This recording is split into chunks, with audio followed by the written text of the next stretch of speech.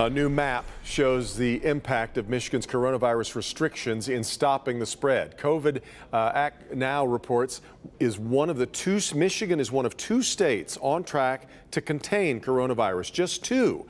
And the report says Michigan is at low risk for spreading the virus. And moving to today's coronavirus numbers, the state reporting 2 more lives lost to the virus and 204 more confirmed cases. This is the first time in the last 6 days the confirmed new cases have been more than 200.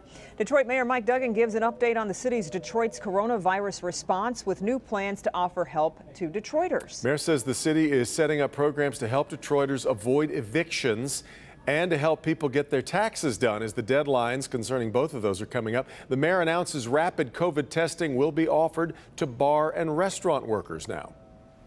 I'd like to be in a place that when you walk into a bar or a restaurant in the city of Detroit and your waiter or waitress comes up, your bartender comes up, and you say, hey, have you had your test, that they can do what our barbers are doing and take it out of their pocket and say, yeah, I was tested 10 days ago.